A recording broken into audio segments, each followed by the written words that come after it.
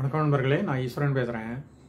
இப்போ சிங்கப்பூரில் ஒருத்தர் ஒரு சோஷியல் மீடியாவில் ஒரு பதிவு போட்டிருந்தார். அதாவது அது ஏதோ ஒரு டிஸ்கஷன் ஃபார்ம் மாதிரி போல் இருக்கு, ஃபாரம். அதில் அவர் ஒரு பதிவு போட்டிருந்தார். அதாவது அவர் சிங்கப்பூர் சிட்டிசனாக, அவர் 29 வயசு ஆகுதான். ஏதோ டிகிரி பண்ணியிருக்காராம். இந்த சிங்கப்பூர் யூனிவர்சிட்டி ஆஃப் சோஷியல் ஸ்டடீஸில் ஏதோ ஒரு மார்க்கெட்டிங் டிகிரி பண்ணியிருக்காராம். அவர் 2 மாதமாக வேலை தேடிட்டு இருக்காராம், ஆனால் வேலையே கிடைக்கலையாம். அதாவது 2 மந்த்ஸாக பார்த்தீங்கன்னா 300 அப்ளிகேஷன் அனுப்பிச்சிருக்காராம் கிட்டத்தட்ட. அதில் 3 தான் கால் வந்துச்சான் அவருக்கு. அதெல்லாம் பார்த்தா இந்த இன்சூரன்ஸ் கம்பெனியா, இன்சூரன்ஸ் ஏஜெண்ட்டாக சேர்றியா அப்படின்னு தான் கேட்டாங்களாம். ஸோ இவர்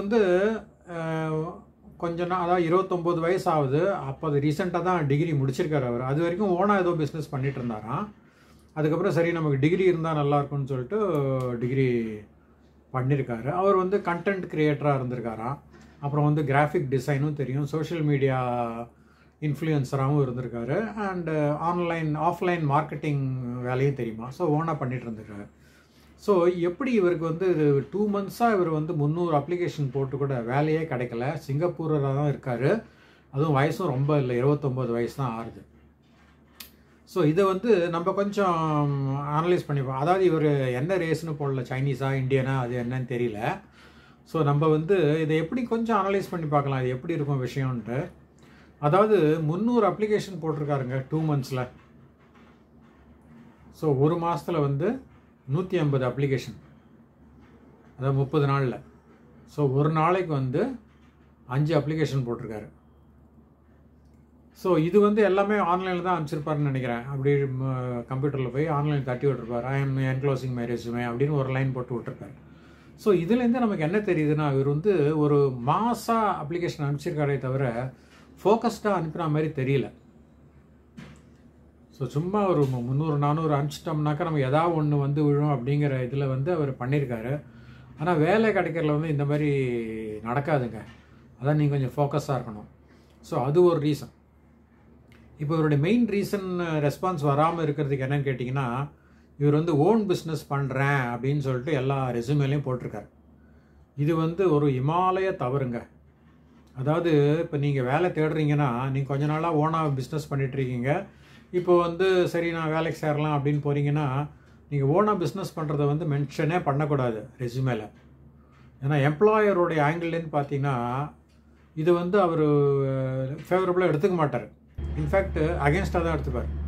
ஓன் பிஸ்னஸ் பண்ணியிருக்காரு இவர், இதே லைனில் தான் பண்ணியிருப்பார் அவர். இப்போ இந்த கம்பெனியில் அவர் என்ன பண்ண போகிறார், நம்மளுடைய சீக்ரெட்ஸ் எல்லாம் தெரிஞ்சிடுவார். நம்ம என்ன சார்ஜ் பண்ணுறோம், என்ன இது, அதெல்லாம் கற்றுக்கிடுவார். நம்மளோட கிளைண்ட்ஸ்லாம் யாருன்னு பார்த்துருவார். எல்லாரையும் அவர் கைட்டின்னு போய் ஒரு 6 மாதம் 8 மாதத்தில் ரிசைன் பண்ணிட்டு அவரே ஓனாக ஆரம்பிச்சிடுவார் அப்படிங்கிற ஒரு பயம் எல்லா எம்ப்ளாயருக்கும் வரும். இது ரொம்ப ஒரு இயல்பானது தான். இது ஒன்றும் அவுட் ஆஃப் த வே கிடையாது. இது சந்தேகப்படுவாங்க. அதனால் ஜாப் தேடுறவங்க ஓன் பிஸ்னஸ் பண்ணியிருந்தால் கண்டிப்பாக அதை போடவே கூடாது. நீங்கள் ரெஸ்யூமேல கேப் இருந்தால் கூட நீங்கள் என்ன சொல்லலாம், நான் I was doing some add job, clerical job, இல்லைனா ஐ வாஸ் ஸ்டடிங் கரஸ்பாண்டன்ஸ், அப்படி எதாவது போட்டுக்கலாம். தவிர I was doing my own business போடவே கூடாது. அது ஒன்று. ஸோ இது செகண்ட் நம்ம பார்த்தோம், இவர் கேஷுவலாக தான் அப்ளை பண்ணியிருக்கு. ஏன்னா ஒரு நாளைக்கு 5 அப்ளிகேஷன் தட்டி விடுறாருன்னா அவர் எவ்வளோ தூரம் அதில் ஒரு ஃபோக்கஸ்டாக இருந்தாருன்னு தெரியல. அதுவே ஒரு சரியான அறிகுறி இல்லை அது. ஏன்னா இவர் இன்னும் கொஞ்சம் ஃபோக்கஸ்டாக இருக்கணும். எம்ப்ளாயர் யாருன்னு பார்க்கணும். நம்மளுடைய ஸ்கில் செட்டு, நம்மளுடைய குவாலிஃபிகேஷன், பேக்ரவுண்டு, நம்மளுடைய ஸ்ட்ராங் பாயிண்ட்ஸு, அதுக்கெல்லாம் சூட் ஆகுமா, எந்த மாதிரி எம்ப்ளாயர் அப்படின்னு அதையும் கொஞ்சம் அவங்க பார்த்துருக்கணும் அவர். Second thing our he should know about the company he is அப்ளைங். நீங்கள் சும்மா வேணும் ஹெச்ஆர்னு போட்டு ஐ ஆம் sending my resume for the post of the media அப்படின்னு போடுறதுல அர்த்தமே கிடையாது. ஏன்னா அந்த மாதிரி ஹண்ட்ரட்ஸ் ஆஃப் அப்ளிகேஷன்ஸ் வரலாம். நீங்கள் you should know something about the company. So அந்த கம்பெனியை பற்றி எதாவது கொஞ்சம் மென்ஷன் பண்ணணும். நீங்கள் இந்த மாதிரி உங்கள் கம்பெனியை பற்றி எனக்கு தெரியும், ஓரளவு தெரியும், நீங்கள் நல்லா பண்ணுறீங்க, பெரிய பெரிய கிளைண்ட்ஸுக்கெலாம் நீங்கள் சர்வீஸ் பண்ணுறீங்க, so I will be very happy to associate with you அப்படின்னு சொல்லிட்டு போட்டிங்கன்னா அவங்களுக்கு ஒரு டிஃப்ரெண்ட்டாக இருக்கும் அது அந்த எம்ப்ளாயருக்கு. ஏன்னா ஹெச்ஆர் ஆங்கிள்லேருந்து பார்த்தீங்கன்னா இதெல்லாம் ஒரு ஹியூமன் அப்ரோச் தான் இதெல்லாம் அப்புறம் you should try to convince the employer. அதாவது just like that I am seeking job, I am sending my resume அப்படின்னு போடுறத விட என்னால் வந்து இதெல்லாம் பண்ண முடியும், உங்கள் கம்பெனி இந்த பிஸ்னஸ் பண்ணுது, எனக்கு வந்து அந்த லைனில் நாலேஜ் இருக்குது, டிகிரி இருக்குது, ஸ்கில்ஸ் இருக்குது, அதனால் என்னால் வந்து இந்த வேலைகள்லாம் பண்ண முடியும் உங்களுக்கு அப்படின்னு எம்ப்ளாயர் வந்து கன்வின்ஸ் பண்ண ட்ரை பண்ணணும். அப்புறம் நீங்கள் இன்னும் என்ன பண்ணலான்னா, how you can add value to the company, அது ரொம்ப முக்கியம். அதாவது you can promote the business. இந்த மாதிரி கண்டென்ட் க்ரியேஷன், இந்த மாதிரி ஒரு மீடியாவில் லைனில் இருக்கீங்கன்னா, எனக்கு அந்த இதில் லைனில் இருக்குது, I know many clients, I can introduce more clients to you அப்படி இப்படின்னு சொன்னீங்கன்னா, எல்லா கம்பெனியுமே இதெல்லாம் ப்ரைவேட் செக்டாரில் எப்படின்னு கேட்டிங்கன்னா எல்லாருமே ப்ராஃபிட் ஓரியன்ட் தான். ஸோ பிஸ்னஸ் வேணும் அவங்களுக்கு. யாராவது இப்போ அக்கௌண்டன்ட் கூட சொல்கிறாரு வச்சுங்களேன், நான் அக்கௌண்டண்ட்டாக சேர்றேங்க, ஆனால் எனக்கு வந்து ஒரு 50-60 கம்பெனி தெரியும், அவங்கள மெதுவாக நான் இன்ட்ரடியூஸ் பண்ணுறேன் அப்படின்னா உடனே அந்த ஜாப் கொடுத்துருவாங்க அவங்களுக்கு. ஏன்னா they want more business. So அந்த மாதிரி how you can add value to the company அப்படிங்கிறத பார்க்கணும். ஸோ இதுக்கு வந்து இந்த சோஷியல் மீடியாவில் ஒரு போட்ட உடனே எப்போவுமே தெரியும் நமக்கு, அதில் எல்லோரும் வந்து கமெண்ட்ஸ் கொடுப்பாங்க சோஷியல் மீடியாவில், அதையும் கொஞ்சம் சில கமெண்ட்ஸ் ஒண்டி பார்க்கலாம். இப்போ இதே இந்தியாவில் இருந்துன்னு வச்சுக்கலாம், இதே மாதிரி ஒரு சுச்சுவேஷன் இந்தியாவில் வந்துன்னா உடனே என்ன சொல்லுவாங்க அவங்க, மோடி தான் காரணம், மோடி ராஜினாமா பண்ணணும் அப்படின்னு ஸ்ட்ரெயிட்டாகவே சொல்லிவிடுவாங்க. யாராக இருந்தாலும் இப்போ ராகுல் காந்தி பிரைம் மினிஸ்டராக இருந்தால் கூட, பிஜேபி ஆப்போசிஷனில் இருந்தாலும் ராகுல் காந்தி தான் காரணம், இளைஞர்களுக்கு வேலை கிடைக்கல அப்படின்னு சொல்லி, இது வந்து ரொம்ப ஒரு டிஃபீட்டிஸ்ட் மைண்டு தான் அது. அதாவது எந்த கவர்மெண்ட்டுமே உலகத்தில் ஒவ்வொரு சிட்டிசனுக்கும் பார்ப்பா இந்த உனக்கு இந்த வேலை, நீ அந்த வேலை அப்படின்னு தேடி கொடுக்க மாட்டாங்க. They will create an atmosphere. அதாவது ஒரு ப்ரைவேட் கம்பெனிஸ்க்கெல்லாம் நிறையா கம்பெனிஸ், ஃபாரின் கம்பெனிஸ் எல்லாம் வந்து ப்ரைவேட் பிஸ்னஸ் ஆரம்பித்து அதை நல்லா செழிக்க விட்டாங்கன்னா ஆட்டோமேட்டிக்கலி எம்ப்ளாய்மெண்ட் வில் கோ அப். இப்போ சிங்கப்பூரில் எப்படி பண்ணுறாங்கன்னா, கம்பெனி ஃபார்ம் பண்ணுறதுலாம் ரொம்ப ஈஸி. ஆன்லைனில் போய் within ½ hour you can start a company. இப்போ வெளிநாட்டுக்காரங்க வந்தாலும் ஆன்லைன்லேயே இங்கே உள்ளூர் இருக்கிறவங்க கன்சல்டன்ட்ஸ் இருக்காங்க, அவங்க பண்ணி கொடுத்துருவாங்க. இப்போ வந்து கவர்மெண்ட் வந்து டேக்ஸ் ரிபேட் அடிக்கடி கொடுக்கும். அதாவது லோயஸ்ட் டேக்ஸ், கார்பரேட் டேக்ஸ் வந்து சிங்கப்பூரில் தான் எல்லா கண்ட்ரியும் விட. இப்போ வந்து இந்த வருஷத்துக்கு அவங்க அதுலேயும் 50% ரிபேட் கொடுக்குறாங்க சிங்கப்பூர் கவர்மெண்ட்டு. அதாவது இந்த கம்பெனிஸ்க்கெல்லாம் ரொம்ப சந்தோஷமாக இருக்கும், ஏன்னா அவங்க கட்ட போகிற டேக்ஸில் 50% குறைச்சிக்கிறாங்க. So this will make them more interested in doing business in Singapore and bringing more companies. So அதனால ஒரு அட்மாஸ்பியர் தான் கவர்மெண்ட்டால் க்ரியேட் பண்ணி கொடுக்க முடியுமே தவிர ஒவ்வொருத்தருக்காக வேலை தேடி கொடுக்க முடியாது. அது வந்து கவர்மெண்ட்டுடைய ப்ரைமரி ஜாப் கிடையாது. அதாவது ஒவ்வொரு இண்டிவிஜுவலுக்கும் அது வேலை வாங்கி கொடுக்கணும், அது எம்ப்ளாய்மெண்ட் ஏஜென்சி ஆகிடும் கவர்மெண்ட்டே. அதனால் அவங்க வந்து ஒரு சுச்சுவேஷன் க்ரியேட் பண்ணுவாங்க. அதில் வந்து அவங்கவங்க தன்னுடைய திறமையை காமிச்சு, தன்னுடைய பேச்சு தன்மை, நாவன்மை அதெல்லாம் காமிச்சு எம்ப்ளாயரை கன்வின்ஸ் பண்ணி வேலை வாங்கிக்கிறது வந்து அவங்க கையில் தான் இருக்குது. ஸ்பூன் ஃபீடிங் பண்ண முடியாது யாராலையும். ஸோ இந்த கமெண்ட்ஸ் பார்த்தோம்னா கொஞ்சம் ஒரு 4-5 கமெண்ட்ஸை நம்ம பார்ப்போம். ஒருத்தர் வந்து ஜென்யூனாக போட்டிருக்காருங்க, எக்கானமி இஸ் நாட் குட், அதனால் வந்து உனக்கு இவ்வளோ நாளாக வேலை கிடைக்கல அப்படின்னு சொல்லிட்டு போட்டிருக்காரு. இன்னொருத்தர் வந்து என்ன போட்டிருக்காருன்னா, உன்னுடைய பே எக்ஸ்பெக்டேஷன் ஹையாக இருந்திருக்கலாம். ஏன்னா சிங்கப்பூரியன்ஸ் வந்து கொஞ்சம் நிறையா ஜாபு, நிறையா சேலரி கேட்பாங்க. வெளிநாட்டவங்க கொஞ்சம் கம்மியாக இருந்தால் கூட ஒத்துப்பாங்க, ஏன்னா அவங்க கரன்சிக்கு கன்வெர்ட் பண்ணால் அது பெருந்தொகையாயிடும், அதனால் அவங்க ஒத்துப்பாங்க. அதனால எதிர்பார்ப்பு அதிகமாக இருக்கும் அப்படின்னு இன்னொருத்தர் போட்டிருக்காரு.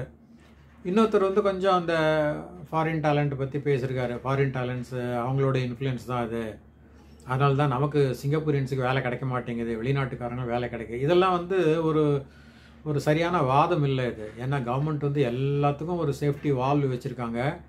It is not that they can simply higher a foreigner, they have to satisfy so many conditions பண்ணிட்டு தான் அவங்க பண்ணணும். ஸோ அதே நேரம் வந்து லோக்கல் டேலண்ட் கிடைக்கலன்னா கண்டிப்பாக அவங்க வெளியிலேருந்து தான் கொண்டு வரணும். ஸோ இதெல்லாம் வந்து அவங்க கன்வின்ஸ் பண்ணணும், அந்த மாதிரி பண்ணியிருக்காங்க. இன்னொருத்தரும் அதே மாதிரி தான், கொஞ்சம் ஒரு ஃபாரின் டேலண்ட்டாக இருந்தால் உங்களுக்கு வேலை கிடச்சிரும், லோக்கல் சிங்கப்பூரியனாக இருந்தால் நீங்கள் வந்து டெலிவரி பாய் ஆகலாம், இல்லை டாக்ஸி ஓட்டலாம், கிராப் டாக்ஸி ஓட்டலாம் அப்படி இப்படின்னு சொல்லி அவர் கொஞ்சம் மனசில் இருக்கிற ஆதங்கத்தை அவர் வெளிப்படுத்தியிருக்காரு. இதெல்லாம் வந்து far away from the facts, ஏதோ அவருடைய மனசு ஆதங்கத்தை அவர் வெளிப்படுத்தியிருக்காரு. அப்புறம் இன்னொருத்தர் வந்து கொஞ்சம் இதுவாக எழுதியிருக்காருங்க, அதாவது இந்த ஆள் இப்படி இப்போ சோஷியல் மீடியாவில் போஸ்ட் பண்ணியிருக்காரு, இவரை ஃபுல்லாக நம்பலாமா, இவர் ஃபேக்டை தான் போஸ்ட் பண்ணியிருக்காரா அப்படிங்கிற சந்தேகத்தையே அவர் வந்து கிளப்பியிருக்காரு. ஏன்னா 29 வயசு தான், அது ரொம்ப 40 வயசுனா சரி, 48 வயசுனா வேலை கொடுக்க மாட்டாங்களாம், 29 வயசு தான் ஆகுது, அதுக்கு எப்படி வேலை கிடைக்காம இருக்கும்? அதுவும் சிங்கப்பூர் சிட்டிசனாக இருக்கீங்க, அதுவும் டிகிரி ஹோல்டராக இருக்கீங்க, அந்த ஃபீல்டில் எக்ஸ்பீரியன்ஸ் இருக்குது, அதனால் இவர் ஃபுல் ஃபேக்டை கொடுத்தாரா தெரியல அப்படின்னு சொல்லிட்டு அவரும் போட்டிருக்காரு. இன்னொருத்தர் வந்து கடைசியாக ஒருத்தர் போட்டிருக்காங்க, அதான் மேட்சிங்னு சொல்லுவாங்க. அதாவது உனக்கு என்ன தான் டிகிரி இருந்தாலும் நீ வந்து மேட்ச் பண்ணுறியா அந்த எம்ப்ளாயருடைய அந்த செட்டப், அந்த கம்பெனி அவங்களுடைய எக்ஸ்பெக்டேஷன், அதோடு நீ மேட்ச் ஆறியான்னு தான் பார்க்கணும். அது மேட்ச் ஆகலைன்னா நீ எவ்வளோ தான் டிகிரி வாங்கியிருந்தாலும் ஃபஸ்ட் கிளாஸ் வாங்கியிருந்தாலும் கூட உனக்கு புண்ணியம் கிடையாது அப்படின்னு சொல்லிட்டு அவர் சொல்லியிருக்காரு. ஸோ இதெல்லாம் ரொம்ப இன்ட்ரெஸ்டிங்காக இருக்குது இங்கே. அதே நேரம் பார்த்தீங்கன்னா வேலை கிடைக்கலங்கிறது வந்து இப்போ சிங்கப்பூர்லேயும் இருக்குது. சிங்கப்பூரில் ஹை எம்ப்ளாய்மெண்ட் ரேட்டுன்னு பேர் இருந்தாலும் இவர் வந்து வேலை கிடைக்கல 2 மாதம் வாங்குறாரு. ஸோ நம்மளுடைய ஜட்ஜ்மெண்ட்டில் பார்த்தீங்கன்னா இவர்கிட்ட தான் நிறைய குறைபாடுகள் இருக்குது. அதாவது பெரிய 29 பெரிய வயசே இல்லைங்க, அதனால் வயசுனால கிடைக்கலன்னு சொல்ல முடியாது. சில எம்ப்ளாயர் வந்து எங்களுக்கு லேடிஸ் தான் வேணும் அப்படின்னு சொன்னாங்க அப்படிங்கிறாரு. அதுவும் வந்து நமக்கு சரியாக படலை. ஏன்னா பிளாட்டண்ட்டாக ஓப்பனாக இவர்கிட்ட சொல்ல மாட்டாங்க எந்த ஹெச்ஆரும். இது மாதிரி sorry you are not successful அப்படி தான் சொல்லுவாங்களே தவிர எங்களுக்கு லேடிஸ் தான் வேணும், ஆம்பளைங்க வேண்டாம் அப்படிலாம் சொன்னால் இது வந்து அகேன்ஸ்ட் தி கவர்மெண்ட் ரூல்ஸு. அதனால் அந்த மாதிரி சொல்லியிருக்க மாட்டார். இவர் வந்து ஒரு தவறான தகவல் தான் சொல்கிறான்னு தெரியுது.